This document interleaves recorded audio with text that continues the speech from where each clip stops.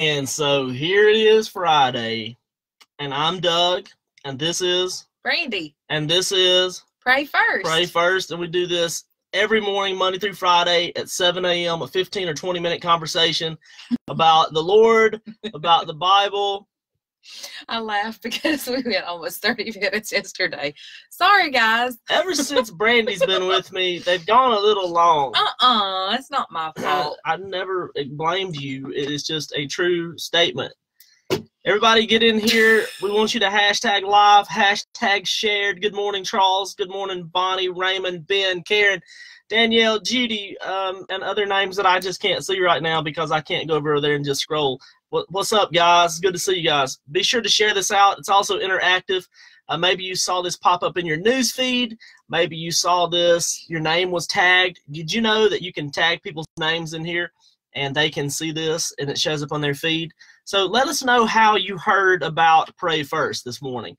Just put a little simple thing over in the comments. If you're driving, obviously don't do that. But let us know how you found out about us. Before I get started too far into this, I want to tell you about an exciting opportunity if you are local to the Olive Branch, DeSoto County area. I can't remember the date of it. Coming in January, there's going to be the very first Pray First Fellowship. Pray First Fellowship. Do you know the date on that? Oh, it's coming. If you're part of Cross Point Church in the Olive Branch or Hernando area, you can find this information at our Cross Point family page. But a family in our church is putting together the very first PFF 700. It's Pray First Family. And they're going to be getting together and discussing the topics that we talk about here at Pray First. So I'm pretty excited about that. So right now, if you would, let's welcome our new folks. Hit some hearts, hit some likes, and just start tearing those things up.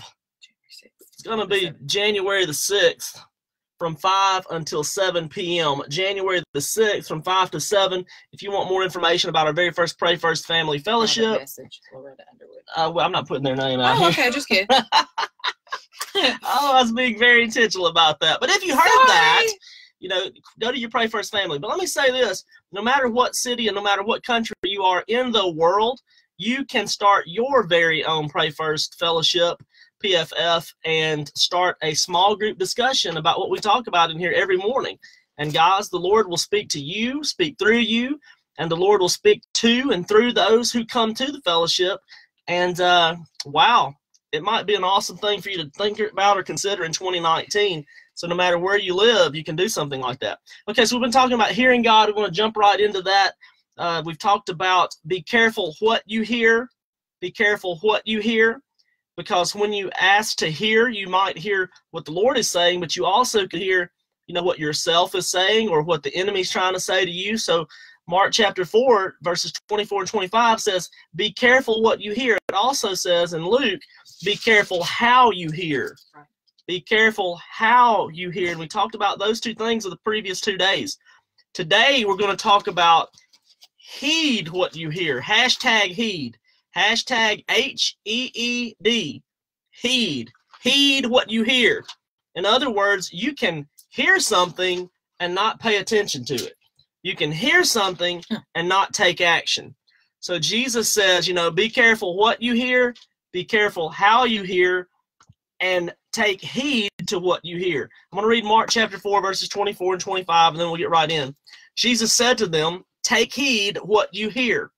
With the same measure you use it, it will be measured back to you. And to you who hear, more will be given. For whoever has, to him more will be given. But whoever does not have, even what he has will be taken away. And yesterday we read in Luke, I'm not going to go back and read that again, that we need to be careful how we hear. And then he says, with the same measure you use, it will be measured back to you. He says, if you do not use it, you will lose what you even think, or you seem, I believe is the word that Luke used, seem to have. Take heed to what you hear, take action, do something about it. Brandy, how important is it that when you hear God, you respond? It's very important to do it. I really feel like in my own personal life, it's been like small little things that you need to do, don't laugh. And you probably will, ladies especially. But we go in there and we know that we, you know, want to look our best, feel better about ourselves, and so we want to purchase certain types of things. It might be makeup or whatever. I'm a mascara person. I love mascara. Me too. My eyelashes really are accentuated. But I, you know, even just hearing little things like, I remember distinctly hearing, don't buy the cheaper one, even though you know the other one is the one that you always buy. It's just a few dollars more. Just get the one that you always want, because you're going to come back, because you're not going to like the cheaper one, and you're going to have to spend more money buying the one that you should have just gotten to begin with. So laugh all you want to. I know that sounds really ridiculous, but for me, it was a building of faith, because I heard it exactly. I know that that was not me. Just get the one you're supposed to get, Brandy. That's the one you want. It's only a few dollars more. You're going to end up spending way more, because you're going to have to come back and buy that one anyway. So it's little things like that that have built up to knowing and tuning into to God's voice, so that I could do so what things. You're saying, so the men who have no idea what you're talking about, since, you know, most of us don't wear mascara, I think the point is that if you don't take heed, if you don't respond to what God's saying, it's going to cost you in the long run. Yeah, I mean, it will cost you. That case was a financial thing, and I was trying to be good stewards with the money that I had, but that doesn't always mean just buy the cheapest thing. Absolutely. Hashtag mascara gospel. That's going to be that's going to be a new book by my wife, Brandy Bell, The Mascara Gospel, for ladies around the world to understand, to heed the voice of the Lord. So let's take a look at Jonah. Jonah, God speaks to you in certain ways, and he'll speak to me in there's certain ways. no doubt that God uses mascara to talk, because that's how I met you. Oh, he likes the mascara. I like the mascara. That's my favorite, the mascara. Is that anything like, what was it yesterday? The piece. The piece. So yes, hashtag the piece. And today, hashtag the mascara that you can get from wherever you get your mascara. The mascara. Okay, so seriously, We have Jonah chapter 1. Jonah chapter 1, verses 1 through 3. Let's look at the price that's paid when you don't heed or take action to the voice of the Lord. Jonah chapter 1, verse 1. Now the word of the Lord came to Jonah. The spoken word came to Jonah, the son of Amittai, saying, Arise and go to Nineveh, that great city, and cry out against it, for their wickedness has come up before me. But Jonah, everybody hashtag, but Jonah. Okay, so God spoke clearly to Jonah, but rather than heeding or listening to, Jonah made a different decision. But Jonah arose to flee to Tarshish, and if you look at the map, it is in the opposite direction that God told him to go. When you hear God speak, be careful what you hear, how you hear it, and how you heed it, okay? How you pay attention to it, how you follow it. Jonah went in the opposite direction from the presence, listen to this, from the presence of the Lord. It says when he did not heed the voice of the Lord, and he went in the opposite direction, when he didn't follow the word of God, when he didn't do what God asked him to do, he went the opposite direction, and he left the presence of the Lord. I want you to listen to that. When he didn't follow, when he didn't heed, when he didn't listen to, he didn't pay attention to, he didn't take action to the word of the Lord, he left the presence of the Lord. He went down to Joppa and found a ship going to Tarshish, so he paid the fare there and went down into it. I want you to notice that ever since he turned and went the opposite direction that God told him to go, he's been going down. He went down to Joppa. He went down in the ship. Pretty soon he's going to go down into the water. Then he's going to go down into the belly of the whale, or they called it Sheol. It was like Sheol. So anytime you turn from the direction of God and go a different direction, you will begin to go down. But not you're going down because you're leaving the presence of the Lord. Now understand this. God will never leave you nor forsake you. I want you to write that out. God will never leave you, nor will he forsake you. God will never turn against you and not love you. But let me tell you something. There's more than one presence of the Lord. There is the omnipresence of God. That is, his presence is everywhere. There is his inner presence where the Holy Spirit comes and lives inside of followers of Jesus Christ. And there is the manifest presence of the Lord. You can absolutely walk away from the manifest presence of the Lord. And that's when you notice in your life that God is not doing in your life what only God can do. And you feel detached. You feel like, you know, you can't do it and God's not doing it and he's kind of distant to you. Have you ever felt like, I want you to answer this question, have you ever felt like God was distant to you? Yes. Well, let me clarify. God has never been distant to you, but you have been distant to God. God didn't leave the presence of Jonah. Jonah left the presence of the Lord. When you do not obey the word of the Lord, you will leave the presence of the Lord. God initially spoke to Jonah with his voice, but when Jonah didn't heed his voice, God took control of Jonah's circumstances. Let me say this again. God initially spoke with his voice to Jonah, but when Jonah didn't heed his voice, God took control of his circumstances. Have any of you ever had a time where God took control of your circumstances? Brandy? You ever felt like you didn't listen to God, you went a different direction, and you just went down, down, down, down? Gosh, it kind of put me on the spot. I'm sure there's been plenty of times because I'm kind of what? Just to be real honest, I'm hard-headed. I've already said that before, and sometimes that turns into hard-hearted. You know, it's like but I don't want to do that, you know. And Jonah was even like that, right? You know, right here, he didn't want to do what. Why did he not want to go to Nineveh? Because they were wicked, and he didn't like them. He didn't like them. They weren't like him. They were ungodly. Yep. He did not want to go and bless them. He did not want to go and do. What was the blessing? I mean, he was just going to talk to them. What was he afraid of? Them. Wasn't he afraid like they were going to be blessed by God? He was afraid that they were going to repent. He was afraid that they were not going to get punished for what they'd been doing. Right. Yeah. He was afraid that if he went down there and they repented, God would relent and God would let them back and everything. And, you know, a lot of us in the church have that same mentality. We don't want the sinners to repent. We want people to get what they've got. We want them to get what they've got coming to them. We also want people to know there's a difference in them and us. We're hooty tooty, and they're fresh and fruity. I guess, I don't know. Couldn't come up with a good rhyme for that. But we're selfish with the gospel. So he didn't listen to God. He didn't love his neighbor. He didn't love those who were unlike him. He didn't love.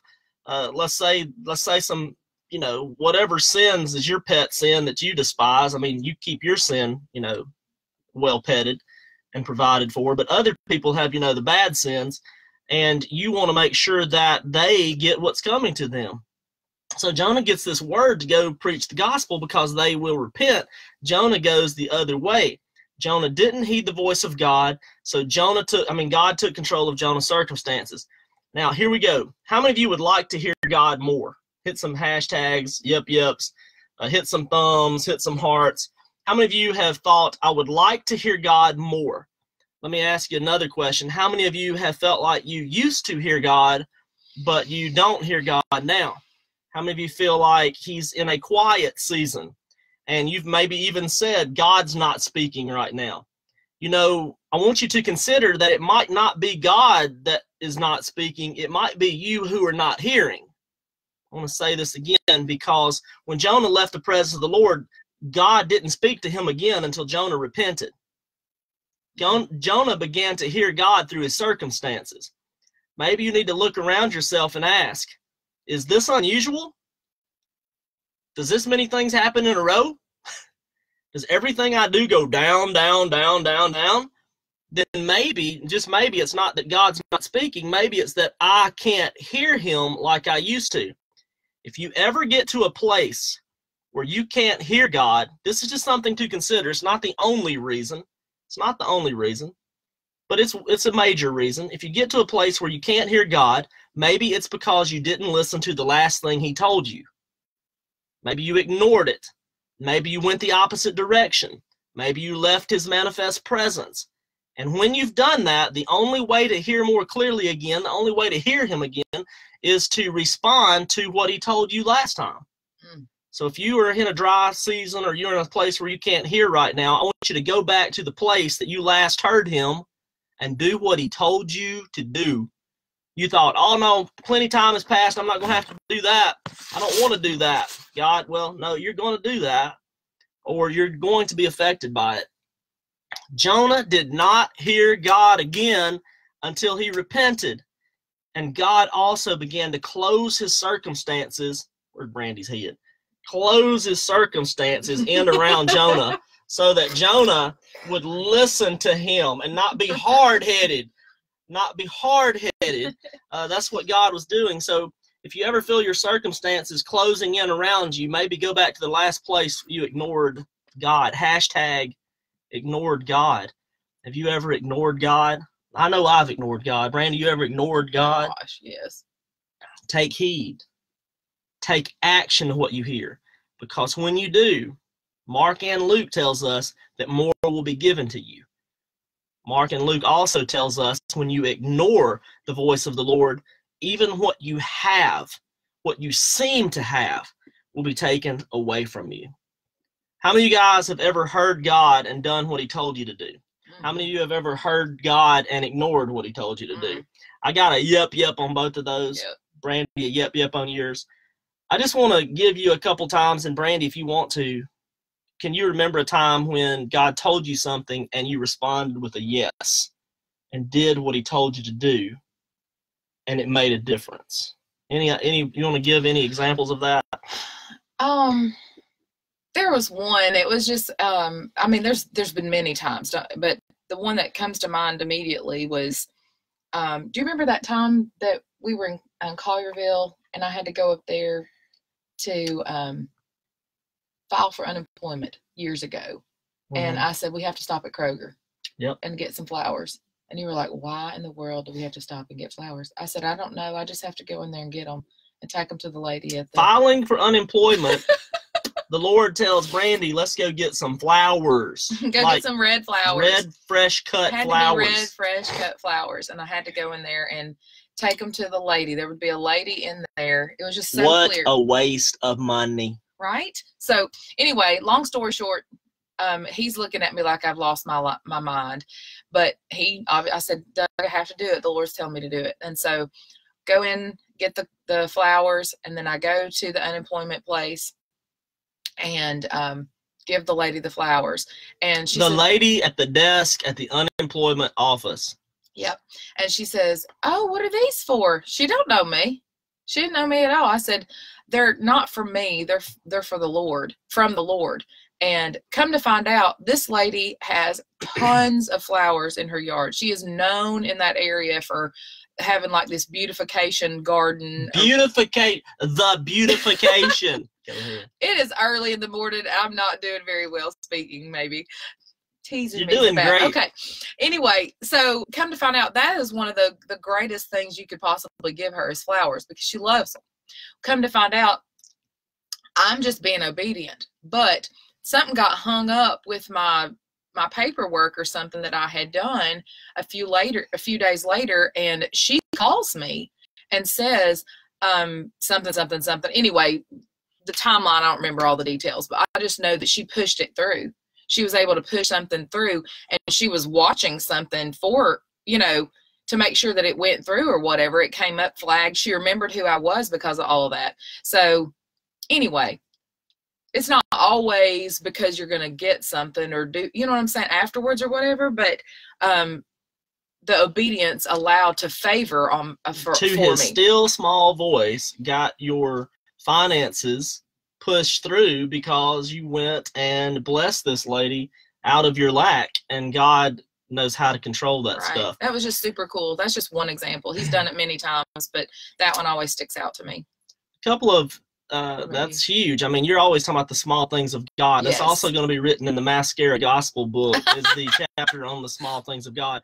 But a couple of things that God has done that led up to something large this year is the Lord told me several years back to give away the weekend finances of Cross Point Church, to give away every penny, every dime, every dollar, no matter what came in. God said, give it away, bless somebody, that we would be most like our Heavenly Father when we became givers. Now, understand that you can be a giver of time, money, efforts, talents, all these things. Matter of fact, you should be a giver of all of the above. Every resource that's been placed into the hand of a follower of Jesus should be there for a moment and then distributed and given. So what we did with that first year and all the money that came into Cross Point Church, the Lord said, give it to organizations that are doing a fantastic job in your community that you couldn't do as good a job, but they've done it already. So we gave to 4 organizations, wrote a pretty large check to each of those places. But one of those organizations in particular was the Breakthrough Center for Ladies here in our town, local town of Olive Branch. And what we didn't know then was how God was going to use that gift that we sown into that ministry to actually adopt that ministry as part of our own, and that the Breakthrough Center ladies would start coming to be a part of our church. We had no idea that that was going to happen. And that's pretty amazing. We love the ladies at Breakthrough Center. We really do. And so these ladies come to our church, and they come thinking they're Breakthrough Center ladies, I think, a lot of times, and wondering probably how they're going to be received, all these different things. But what you don't know is the moment they walk into Cross Point, they become Cross Point ladies. Yeah. And many, many, many, many of them have become followers of Jesus Christ in our services and baptized, and now they're leading ministries in our church. These are daughters of God. These are princesses who are coming in that, and we wouldn't know these ladies, we wouldn't know these people had God not shown us to plant that seed into organizations that were doing a great job, and Breakthrough Center does a great job. The next year, he told us to give money into people's hands so they could go and bless people in the community. So we put, like, I don't know, $14,000, $13,000 of cash into the people's hands and told them to go give it away at gas stations, give it away at grocery stores, do all these things. And the Lord worked majorly in those areas to speak to people. I asked the folks to go and ask God, who am I supposed to give this to? And then inside that was another envelope so they could go give finances to somebody else. So it was really an exponential growing thing. Then the third year, the Lord said, guys, I want you to feed the hungry. Cross Point, I want you to feed the hungry, but don't make a plate and ask the people to come to you. Buy groceries and take the groceries to them. And the Lord allowed us to feed 350 families, just listening, taking heed, and doing what the Lord said. And a couple of hundred of our own church members got to go and distribute that over 350 homes in less than 2 hours. We delivered groceries to them. And this year the Lord said, take that money and I want you to provide goods and services to people in their communities. Don't ask them to come to you. You go to them. And so we launched the Destiny Center. I want to give you one more. I was sitting in St. Francis Hospital in 2006, and I asked the Lord, as Brandy was in the back getting an epidural to birth our first son, I asked the Lord, what can I do for my boys? My boy. What can I do? What am I supposed to do every day? God, I've never been a daddy. What do I do? And he says, lay hands on them every day and pray for supernatural protection and supernatural health. I have 3 sons now, and every day of their lives, we lay hands on them and we pray for supernatural protection and supernatural health. Be careful to take heed to what God says. Take heed what you hear, how you hear, and that you pay attention. Be a doer of the word and not a hearer only. Brandy, pray us out, and pray us out quickly. Okay. Father, thank you so much for today. Lord, we thank you for it being Friday. Lord, I know that the people that are in the work week, Lord, especially after Christmas and all that kind of stuff, the last thing they necessarily want to do is go back to work after spending such good times celebrating your birthday and just giving and receiving and all that good stuff, Lord. So help them finish their work week with success, and let it not be overwhelming to them, God, and let them be able to rest, find some time to rest, Lord. And Father, just speak to them. Let it be, remove all of the fog, Lord, the cloudiness, Lord, the Interference is the word I was looking for. The interference, Lord, that happens sometimes and tries to thwart, you know, what God is saying to us, God, and help us to just do without even thinking, God. Just we hear and then immediately just do, Lord, because just like you told Doug years ago, Lord, delayed obedience is disobedience, Lord. And so forgive us for where we haven't, Lord. And Lord, help us to consider the cost of following you. And that may mean being without the things that we think that we need, Lord, but you are the provider of everything. Yes. All our needs according to your riches and glory, God. So Lord, just help us to hear you, help us to be obedient, and help us to see how you're using us to find your people, your missing children, Lord, and to bless those, Lord. We love you. Thank you so much. In Jesus' name, amen. Amen. Amen. All kinds of people said amen. Listen to the Father. Amen. Story of my Jesus. Amen. Amen. Amen. All right. Hashtag. Hey, if you can sing some Elvis, I can sing some amen. Hashtag amen. Hashtag live. Hashtag recorded. Please share this. Guys, this is Criminal Time. Share the Criminal Time. I love y'all. We love y'all. Have a great week. We'll see you later. Have a great weekend. Bye. Gosh.